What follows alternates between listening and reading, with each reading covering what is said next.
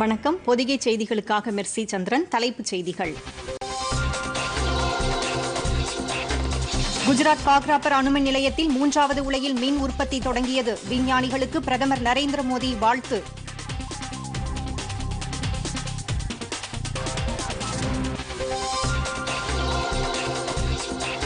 மாநிலங்களவைக்கு புதிதாக தேர்ந்தெடுக்கப்பட்ட உறுப்பினர்கள் இன்று பதவியேற்பு. அவைத் தலைவர் வெங்கையா நாயுடு பதவி பிரமாணம் செய்து வைத்தார்.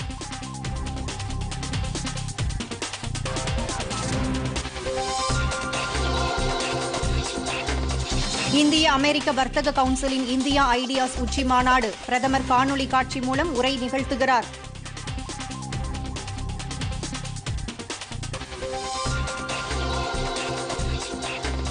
நாட்டின் பொருளாதாரத்தை மேம்படுத்த மேலும் பல திட்டங்கள் அறிவிக்கப்படும். மத்திய நிதியமைச்சர் நிர்மலா சீதாராமன்.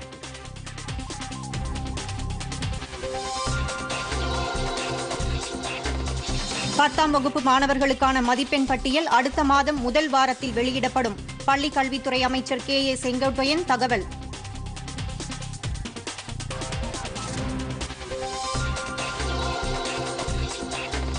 கொரோனா தடுப்பூசியை முதலில் எந்த நாடு உருவாக்கினாலும் அந்நாட்டுடனும் இணைந்து செயல்பட தயார்.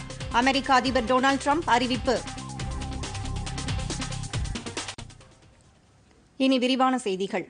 குஜராத் மாநிலத்தில் காக்ராப்பர் அணுமின் நிலையத்தில் 3வது உலையில் மின் உற்பத்தி தொடங்கப்பட்டதை அடுத்து அணு விஞ்ஞானிகளுக்கு பிரதமர் நரேந்திர மோடி வாழ்த்து தெரிவித்துள்ளார்.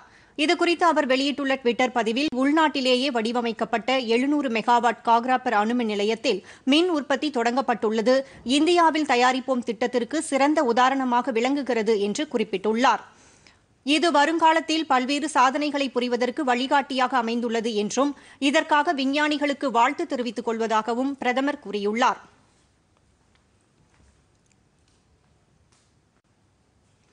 இந்திய அமெரிக்க வர்த்தக கவுன்சில் ஏற்பாடு செய்துள்ள இந்தியா ஐடியாஸ் உச்சி மாநாட்டில் பிரதமர் நரேந்திர மோடி இன்று முக்கிய உரையாற்றுகிறார். இருநாட்டு அரசுகளின் முக்கிய பிரதிநிதிகள், உயர்மட்ட அதிகாரிகள், வர்த்தக சமூக துறைகளின் கருத்தாளர்கள் உள்ளிட்ட பல்வேறு தரப்பினர் பங்கேற்கும் இம்மாநாடு காணொலி காட்சி வாயிலாக நடைபெறவுள்ளது. கொரோனா தொற்றுக்கு பிந்தைய காலத்தில் சிறப்பான எதிர்காலத்தை உருவாக்குவோம் என்ற தலைப்பின் கீழ் இந்த உச்சி மாநாட்டில் ஆலோசனைகள் நடத்தப்பட உள்ளன. அமெரிக்க இந்திய கவுன்சில் நிறுவப்பட்டு 45 ஆண்டுகள் நிறைவடையும் நிலையில் இம்மாநாட்டில் வருங்காலத்தில் இருதரப்பிலும் ஒத்துழைப்பை மேம்படுத்த மேற்கொள்ளப்பட வேண்டிய நடவடிக்கைகள் குறித்து துறைசார் வல்லுநர்கள் கூடி விவாதிக்க உள்ளனர். வெளியுறவுத்துறை அமைச்சர் ஜெய்சங்கர், அமெரிக்க வெளியுறவுத்துறை அமைச்சர் மைக் பாம்பியோ, வெர்ஜினியா மாகாண செனட்டர் மற்றும் செனட் இந்தியா காக்கஸின் துணைத் தலைவர் மார்க் வார்னர் உள்ளிட்ட பல்வேறு அமெரிக்க அதிகாரிகள் இக்கூட்டத்தில் கலந்து கொள்கின்றனர். கொரோனாவுக்கு பிந்தைய உலகில் இரு நாடுகளுக்கும் இடையிலான நல்லுறவு, இருதரப்பு ஒத்துழைப்பு ஆகியவை குறித்தும் இந்த மாநாட்டில் விவாதிக்கப்படும் என்று எதிர்பார்க்கப்படுகிறது. நாட்டின் பொருளாதாரத்தை மேம்படுத்த மேலும் பல திட்டங்கள் அறிவிக்கப்படும் என்று மத்திய நிதியமைச்சர் நிர்மலா சீதாராமன் தெரிவித்துள்ளார். இந்திய அமெரிக்க வர்த்தக கவுன்சில் உச்சி மாநாட்டில் காணொலி காட்சி மூலம் பங்கேற்று பேசிய அவர், கொரோனா தொற்று பரவல் பிரச்சினைகளுக்கு மத்தியிலும் இந்திய பொருளாதாரத்தை மேம்படுத்தும் நடவடிக்கைகள் தொடர்ந்து மேற்கொள்ளப்பட்டு வருவதாக தெரிவித்தார்.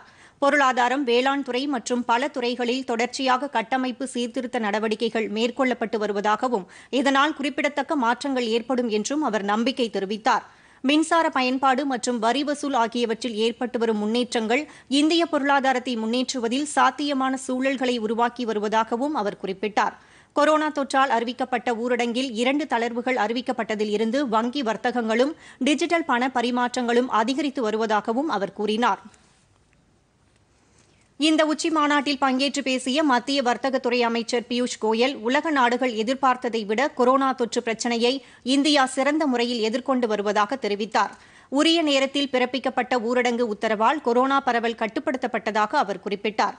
முகக்கவசங்கள், கிருமி நாசினிகள், வெண்டிலேட்டர்கள் உற்பத்தியில் இந்தியா தன்னிறைவு பெற்றுள்ளதாகவும் அமைச்சர் பியூஷ் கோயல் அப்போது குறிப்பிட்டார். வெளிநாட்டு நிறுவனங்கள் முதலீடு செய்ய இந்தியா மிக உகந்த சிறந்த நாடாக திகழ்கிறது என்று மத்திய நெடுஞ்சாலைத்துறை அமைச்சர் நிதின் கட்கரி தெரிவித்துள்ளார். இந்திய அமெரிக்க வர்த்தக கவுன்சில் உச்சி மாநாட்டில் காணொலி காட்சி மூலம் பங்கேற்று பேசிய அவர், வேலைவாய்ப்புகளை பெருக்கும் அளவிற்கு திட்டங்கள் தீட்டப்பட வேண்டும் என்றும் அப்போதுதான் வறுமையை ஒழிக்க முடியும் என்றும் தெரிவித்தார்.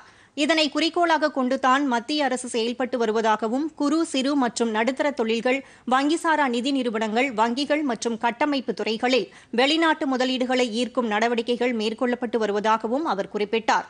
கொரோனா தொற்றால் ஏற்பட்டுள்ள பிரச்சினைகள் தற்காலிகமானதுதான் என்றும் கொரோனா மற்றும் பொருளாதார போர்களை இந்தியா நிச்சயமாக வெற்றி கொள்ளும் என்றும் இதற்காக பல்வேறு நடவடிக்கைகள் தொடர்ச்சியாக மேற்கொள்ளப்பட்டு வருவதாகவும் அவர் கூறினார்.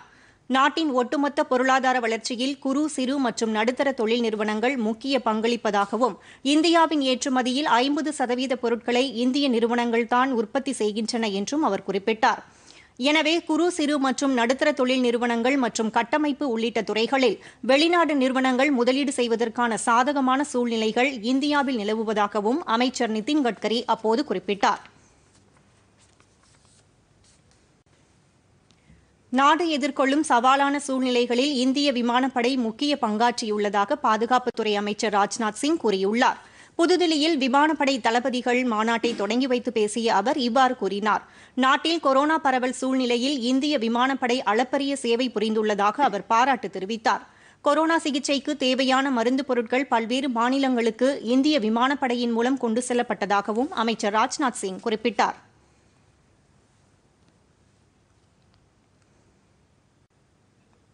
மாநிலங்களவைக்கு புதிதாக தேர்ந்தெடுக்கப்பட்ட 61 உறுப்பினர்களில் 45 உறுப்பினர்கள் இன்று பதவியேற்றுக் கொண்டனர். அவர்களுக்கு மாநிலங்களவைத் தலைவர் வெங்கையா நாயுடு பதவி பிரமாணம் செய்து வைத்தார். தமிழகத்தில் அஇஅதிமுக சார்பில் தேர்ந்தெடுக்கப்பட்ட தம்பிதுரை மாநிலங்களவை உறுப்பினராக பதவியேற்றுக் கொண்டார்.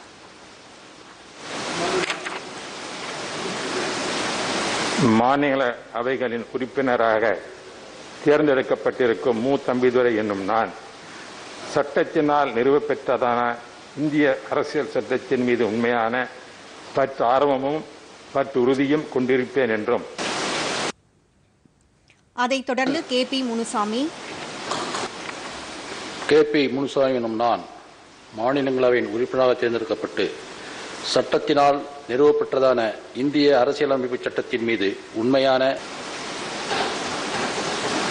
ஜி.கே. வாசன் ஆகியோரும் மாநிலங்களவை உறுப்பினர்களாக பதவியேற்றுக் கொண்டனர். நான் இப்போது ஏற்கவிருக்கும் கடமையினை நேர்மையாக நிறைவேற்றுவேன் என்றும் கடவுளின் பெயரால் ஆணையிட்டு கூறுகிறேன்.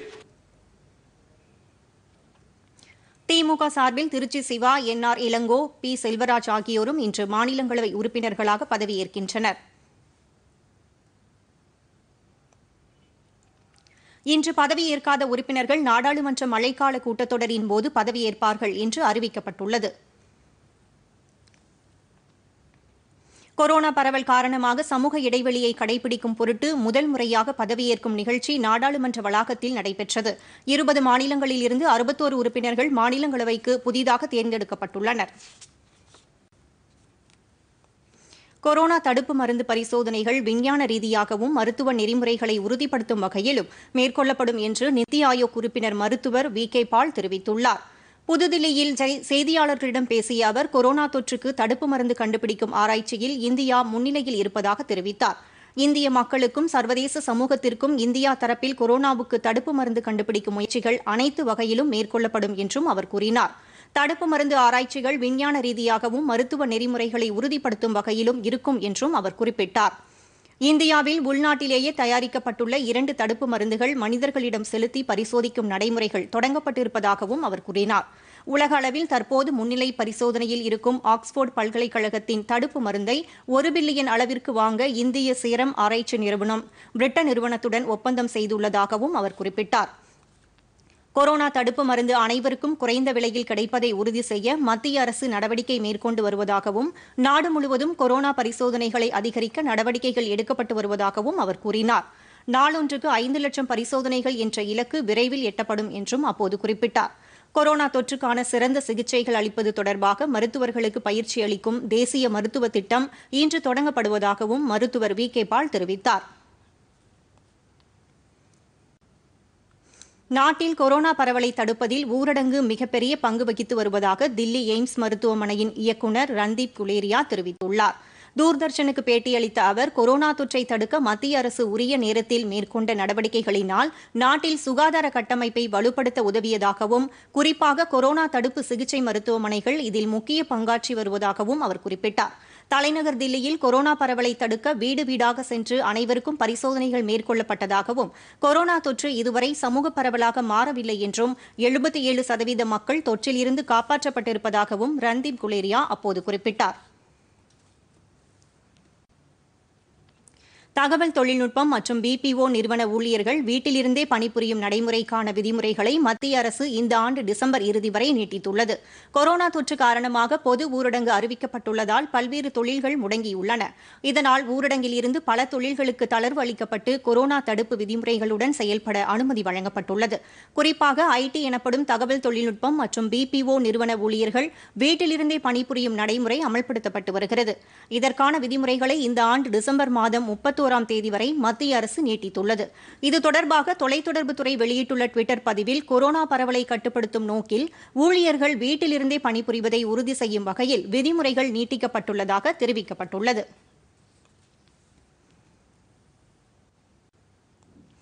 அசாமில் தொடரும் வெள்ளப்பெருக்கால் உயிரிழந்தோர் எண்ணிக்கை 87 உயர்ந்துள்ளது. பீகாரில் வெள்ள நிலைமையை சமாளிக்க தேசிய பேரிடர் மீட்புப் படையின் 19 குழுக்கள் பணியில் ஈடுபடுத்தப்பட்டுள்ளன. அசாம் மாநிலத்தில் கடந்த சில தினங்களாக கனமழை பெய்து வருகிறது. கடந்த 3 நாட்களாக பெய்து வரும் தொடர் மழையால் வெள்ள பாதிப்பு அதிகரித்துள்ளது. 24 மாவட்டங்களைச் சேர்ந்த 24 லட்சம் பேர் பாதிக்கப்பட்டுள்ளனர். 1,10,000 ஹெக்டேர் விளைநிலங்கள் நீரில் மூழ்கியுள்ளன. நிவாரண முகாம்களில் 44,498 பேர் தங்க வைக்கப்பட்டுள்ளனர். மேலும் 2 பேர் உயிரிழந்ததால் ஒட்டுமொத்த உயிரிழப்பு 87 அதிகரித்துள்ளது. இதேபோல உத்தரகாண்ட் மாநிலத்தில் கனமழையால் மக்களின் இயல்பு வாழ்க்கை பாதிக்கப்பட்டுள்ளது. பித்தோர்கர் மாவட்டத்தில் உள்ள தங்கமுனியாளி என்ற கிராமத்தில் கனமழையால் நிலச்சரிவு ஏற்பட்டது. இதில் 5 பேரின் சடலங்கள் மீட்கப்பட்டன. மேலும் 6 பேர் மாயமானதால் அவர்களை தேடும் பணி தீவிரமாக நடைபெற்று வருகிறது. தில்லியில் நேற்று பல்வேறு இடங்களில் கனமழை பெய்தது. இதன் காரணமாக தாழ்வான இடங்களில் நீர் தேங்கியதால் போக்குவரத்து பாதிக்கப்பட்டது. தில்லி மற்றும் அதனை ஒட்டிய பகுதிகளில் இன்று மிக கனமழை பெய்ய வாய்ப்புள்ளதாக வானிலை ஆய்வு மையம் தெரிவித்துள்ளது. இதனிடையே பீகாரிலும் வெள்ளப்பெருக்கு ஏற்பட்டுள்ளது. நிலைமையை சமாளிக்க தேசிய பேரிடர் மீட்புப் படையைச் சேர்ந்த 19 குழுக்கள் பணியில் ஈடுபடுத்தப்பட்டுள்ளதாக அதன் இயக்குநர் சத்யபிரதான் தெரிவித்துள்ளார். இந்நிலையில் நாளை வரை கனமழை பெய்ய வாய்ப்புள்ளதாக வானிலை ஆய்வு மையம் தெரிவித்துள்ளது. இந்தியாவில் 7,53,050 பேர் குணமடைந்ததன் மூலம் குணமடைந்தவர்கள் விகிதம் 63.13% உயர்ந்துள்ளது. கடந்த 24 மணி நேரத்தில் புதிதாக 37,724 பேருக்கு கொரோனா தொற்று உறுதி செய்யப்பட்டுள்ளது. தமிழகத்தில் நேற்று ஒரே நாளில் 4,965 பேர் பாதிக்கப்பட்டுள்ளதால் ஒட்டுமொத்த பாதிப்பு 1,80,000 கடந்துள்ளது.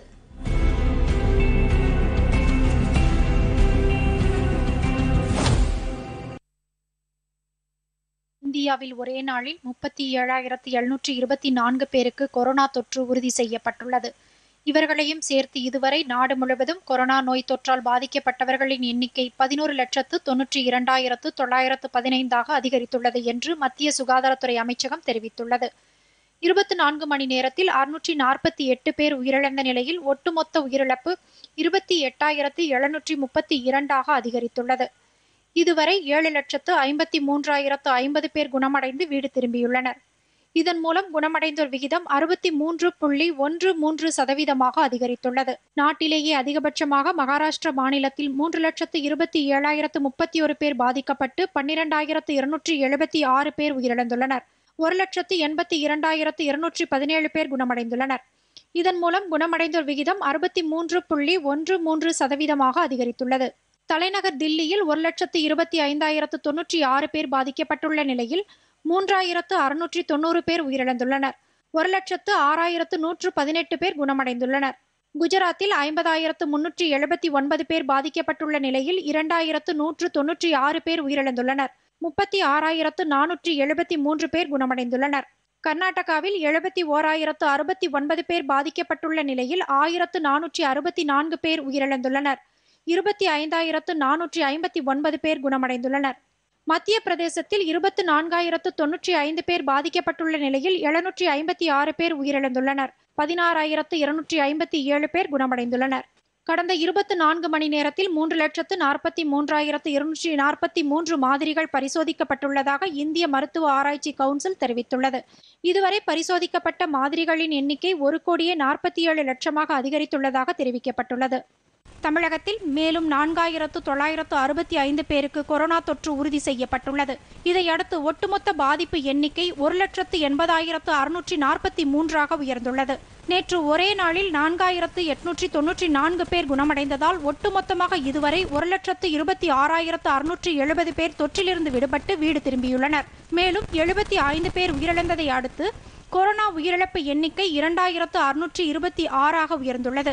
இதுவரை இல்லாத அளவுக்கு நேற்று ஒரே நாளில் 51,066 கொரோனா பரிசோதனைகள் செய்யப்பட்டுள்ளன. சென்னையை பொறுத்தவரை 1130 பேருக்கும், செங்கல்பட்டில் 256 பேருக்கும், காஞ்சிபுரத்தில் 262 பேருக்கும், திருவள்ளூரில் 366 பேருக்கும், தூத்துக்குடி 269 பேருக்கும், விருதுநகரில் 360 பேருக்கும் நேற்று கொரோனா உறுதி செய்யப்பட்டுள்ளது. 10ஆம் வகுப்பு மாணவர்களுக்கான மதிப்பெண் பட்டியல் அடுத்த மாதம் முதல் வாரத்தில் வெளியிட நடவடிக்கை எடுக்கப்படும் என்று மாநில கல்வித்துறை அமைச்சர் கே.ஏ. செங்கோட்டையன் தெரிவித்துள்ளார்.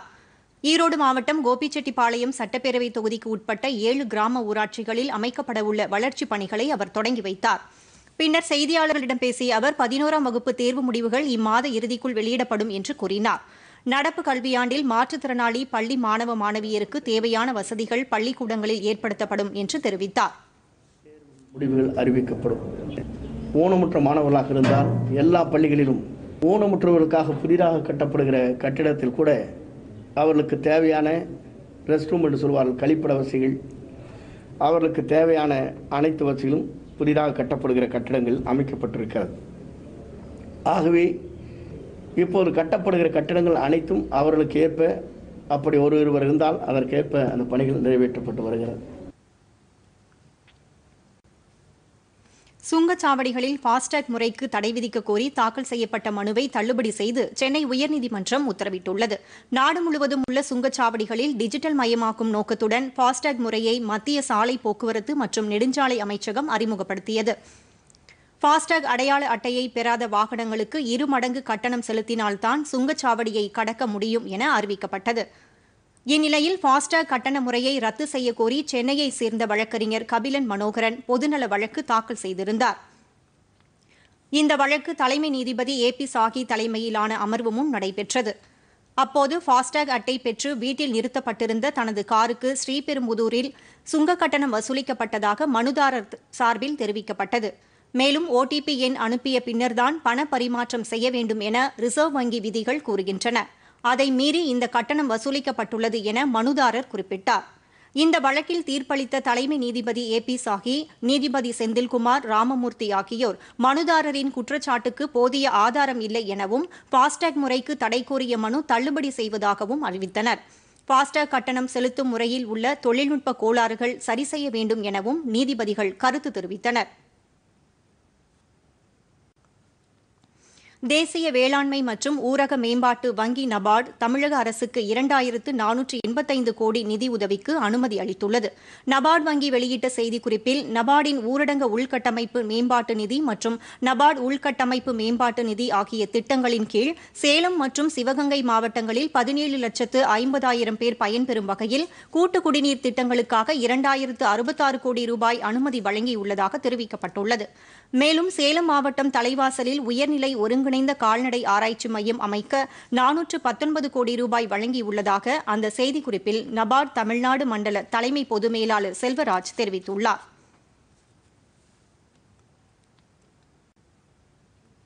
சென்னையில் 100 கோடி ரூபாய் மதிப்பிலான வக்ஃப் வாரிய நிலத்தை மீட்ட முதலமைச்சர் எடப்பாடி பழனிசாமிக்கு நன்றி தெரிவிப்பதாக தொழிலாளர் நலத்துறை அமைச்சர் நிலோஃபர் கபில் கூறியுள்ளார். இது தொடர்பாக அவர் வெளியிட்டுள்ள அறிக்கையில், சென்னை விருகம்பாக்கம் பகுதியில் இருந்த வக்ஃப் வாரியத்தின் கட்டுப்பாட்டில் இருந்த 100 கோடி ரூபாய் மதிப்பிலான 3 ஏக்கர் 28 சென்ட் நிலத்தை நவாப் அலிகான் என்பவர் போலி ஆவணம் மூலம் வளசரவாக்கத்தைச் சேர்ந்த நெடுமாறன் என்பவருக்கு கிரயம் செய்ததாக குறிப்பிட்டுள்ளார். இதற்கு எதிராக சட்ட போராட்டம் நடைபெற்ற நிலையில் சொத்திற்கு உரிமை கோரி கடந்த 2000ஆம் ஆண்டு நவாப் அலிகான் வழக்கு தொடர்ந்ததாக அவர் தெரிவித்துள்ளார். 18 ஆண்டுகளாக நிலுவையில் இருந்த வழக்கை விசாரிக்க தனி நீதிமன்றம் அமைத்து கடந்த 2018ஆம் ஆண்டு முதலமைச்சர் அரசாணை பிறப்பித்ததாக அவர் குறிப்பிட்டுள்ளார். இதன் மூலம் கடந்த ஆண்டு டிசம்பர் மாதத்தில் தீர்ப்பு அளிக்கப்பட்டு நிலத்தை மீட்டுள்ளதாகவும் இதற்காக முதல்வரை முஸ்லிம்களும் சமூக ஆர்வலர்களும் பாராட்டி வருவதாக அமைச்சர் நிலோஃபர் கபில் தெரிவித்துள்ளார். இந்தியாவில் தனியார் ரயில் திட்டம் குறித்த விண்ணப்பத்திற்கு முந்தைய கருத்தரங்கை ரயில்வே அமைச்சகம் நடத்தியது. இந்தியாவில் 109 வழித்தடங்களில் ரயில்களை இயக்க தனியாருக்கு அனுமதி அளிக்க நிதி அமைச்சகம் முடிவு செய்துள்ளது. இதில் 151 ரயில்களை தனியார் துறையினர் இயக்கலாம் என்று அறிவிக்கப்பட்டுள்ளது. இந்த திட்டத்திற்கு தகுதி வாய்ந்த நபர்களை 2 கட்ட ஏல முறையில் தேர்வு செய்ய உள்ளதாக ரயில்வே அமைச்சகம் தெரிவித்துள்ளது. இதற்காக 12 வகையான தகுதிகளுடன் விண்ணப்பங்கள் கோரப்பட்டிருந்தன. இந்நிலையில் விண்ணப்பத்திற்கு முந்தைய கருத்தரங்கை ரயில்வே அமைச்சகம் நேற்று நடத்தியது. இதில் விண்ணப்பிக்க விருப்பம் உள்ள 16 பேர் கலந்து கொண்டதாகவும் இந்த கருத்தரங்கு பெரும் வரவேற்பை பெற்றதாகவும் ரயில்வே அமைச்சகம் தெரிவித்துள்ளது. விண்ணப்பத்திற்கு முந்தைய 2வது கருத்தரங்கை அடுத்த மாதம் 12ஆம் தேதி நடத்த உள்ளதாக ரயில்வே அமைச்சகம் அறிவித்துள்ளது. தனியார் ரயில் திட்டத்தின் மூலம் ரயில்வே கட்டமைப்பு மேம்படும் என்றும் 30,000 கோடி ரூபாய் முதலீடு கிடைக்கும் என்றும் ரயில்வே அமைச்சகம் தெரிவித்துள்ளது. சிறிய இடைவேளைக்கு பிறகு செய்திகள் தொடரும். பொதிகை செய்தி பிரிவு வழங்கும் புதிய வெளிச்சம். இன்றைய நிகழ்ச்சியில் பருவமழை முன்னெச்சரிக்கை நடவடிக்கைகள். பங்கேற்கிறார்கள் SR ரமணன், முன்னாள் இயக்குனர், வானிலை ஆராய்ச்சி மையம் மற்றும் பேராசிரியர் A நாராயணமூர்த்தி, துறை தலைவர், பொருளாதாரம் மற்றும் ஊரக வளர்ச்சி, காரைக்குடி அழகப்பா பல்கலைக்கழகம். கலந்துரையாடுகிறார் P நிர்மலா. இன்று இரவு 7:30 மணிக்கு நமது பொதிகையில் காணத் தவறாதீர்கள் புதிய வெளிச்சம்.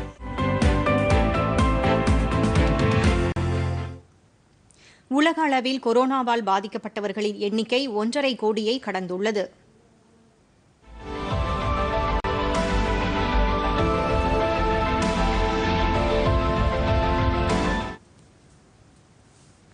சர்வதேச அளவில் கொரோனா தொற்றால் பாதிக்கப்பட்டவர்களின் எண்ணிக்கை 1,51,115,115 உயர்ந்துள்ளது.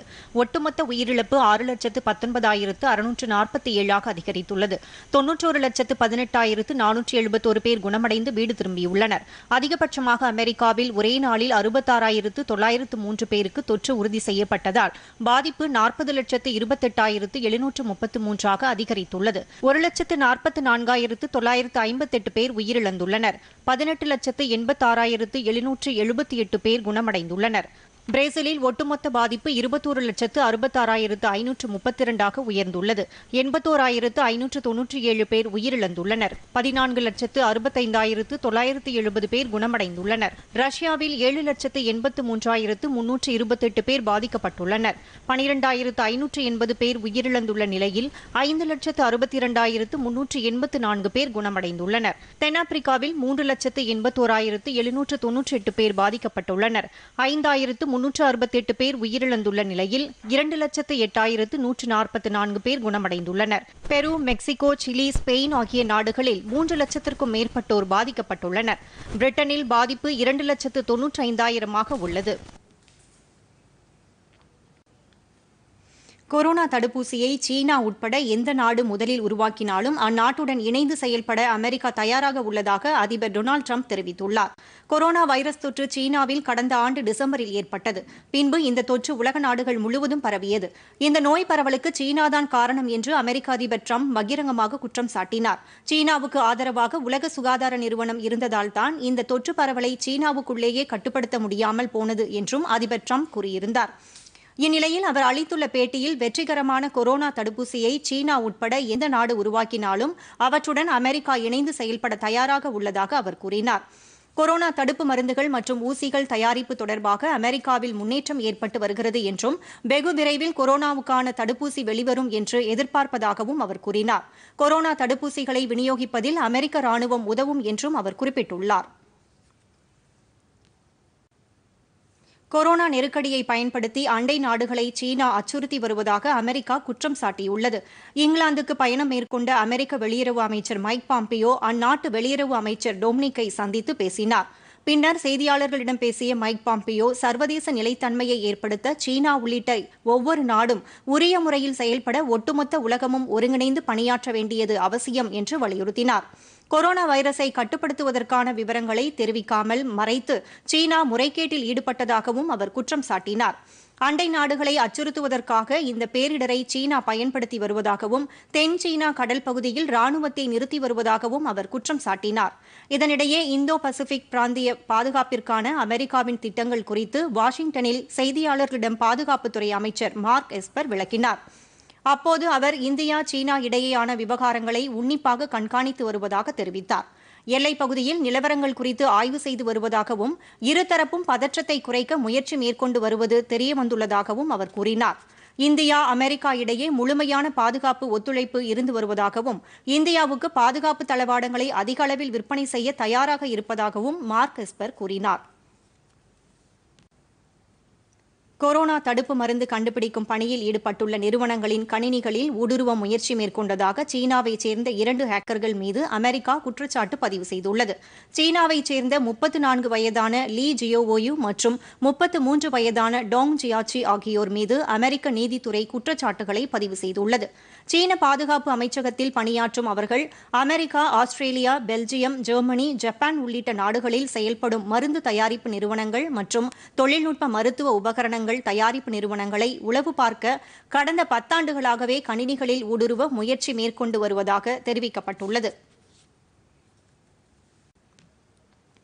கைதிகள் பரிமாற்ற ஒப்பந்தத்தை ரத்து செய்த பிரிட்டனுக்கு சீனா கண்டனம் தெரிவித்துள்ளது. ஹாங்காங்கில் ஆதிக்கம் செலுத்தும் வகையில் புதிய தேசிய பாதுகாப்பு சட்டத்தை சீனா கொண்டு வந்துள்ளது. இந்த நடவடிக்கையை கண்டித்து சீனாவுடன் மேற்கொள்ளப்பட்ட கைதிகள் பரிமாற்ற ஒப்பந்தத்தை ரத்து செய்வதாக பிரிட்டன் வெளியுறவு அமைச்சர் டொமினிக் ராப் அறிவித்திருந்தார். பிரிட்டனின் இந்த நடவடிக்கைக்கு சீனா கடும் கண்டனம் தெரிவித்துள்ளது.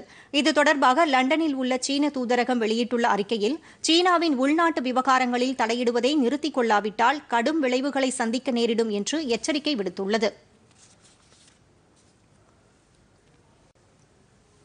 இந்த ஆண்டிற்கான ஐபிஎல் கிரிக்கெட் தொடர் ஐக்கிய அரபு அமீரகத்தில் நடைபெறும் என்று ஐபிஎல் அமைப்பின் தலைவர் பிரிஜேஷ் பட்டேல் அறிவித்துள்ளார்.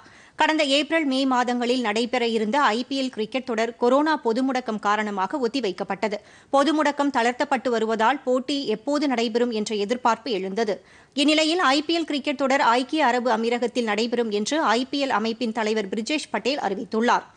இது தொடர்பாக மத்திய அரசிடம் அனுமதி கோரியிருப்பதாகவும் அடுத்த கட்ட நடவடிக்கைகள் குறித்து ஐபிஎல் ஆட்சி மன்ற குழு ஆலோசித்து முடிவெடுக்கும் என்றும் அவர் தெரிவித்துள்ளார்.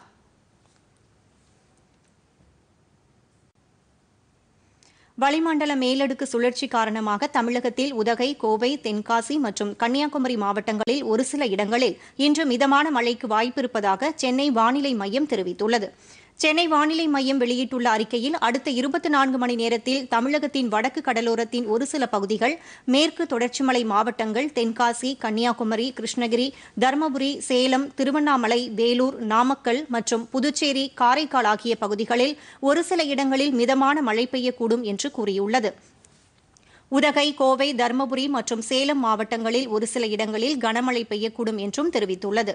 சென்னையை பொறுத்தவரை வானம் மேகமூட்டத்துடன் காணப்படும் என்றும் அதிகபட்ச வெப்பநிலை 35 டிகிரி செல்சியஸாகவும் குறைந்தபட்ச வெப்பநிலை 27 டிகிரி செல்சியஸாகவும் இருக்கும் என்றும் வானிலை மைய அறிக்கை தெரிவிக்கிறது. மீண்டும் தலைப்புச் செய்திகள்.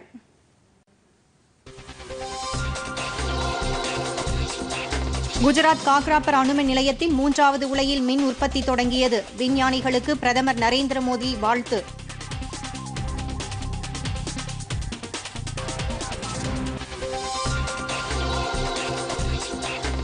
மாநிலங்களவைக்கு புதிதாக தேர்ந்தெடுக்கப்பட்ட உறுப்பினர்கள் இன்று பதவியேற்பு. அவைத் தலைவர் வெங்கையா நாயுடு பதவி பிரமாணம் செய்து வைத்தார்.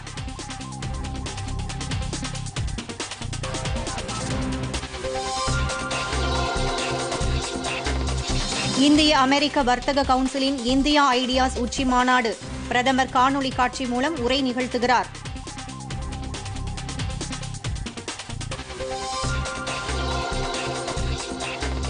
நாட்டின் பொருளாதாரத்தை மேம்படுத்த மேலும் பல திட்டங்கள் அறிவிக்கப்படும். மத்திய நிதியமைச்சர் நிர்மலா சீதாராமன்.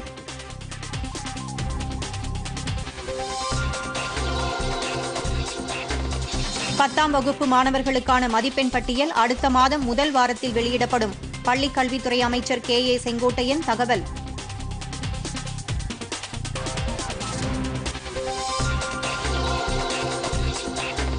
கொரோனா தடுப்பூசியை முதலில் எந்த நாடு உருவாக்கினாலும் அந்நாட்டுடன் இணைந்து செயல்பட தயார். அமெரிக்க அதிபர் டொனால்டு டிரம்ப் அறிவிப்பு. பொதிகை செய்திகளை யூடியூபில் தமிழ் நியூஸ் தூர்தர்ஷன் என்ற சேனலிலும், முகநூலில் டிடி பொதிகை நியூஸ் என்ற பக்கத்திலும், ட்விட்டரில் டிடி நியூஸ் சென்னை என்ற பக்கத்திலும், இன்ஸ்டாகிராமில் டிடி பொதிகை நியூஸ் என்ற பக்கத்திலும் காணலாம். மேலும் உங்கள் கருத்துக்களை பொதிகை ddnews@gmail.com என்ற மின் அஞ்சலில் தெரிவிக்கலாம்.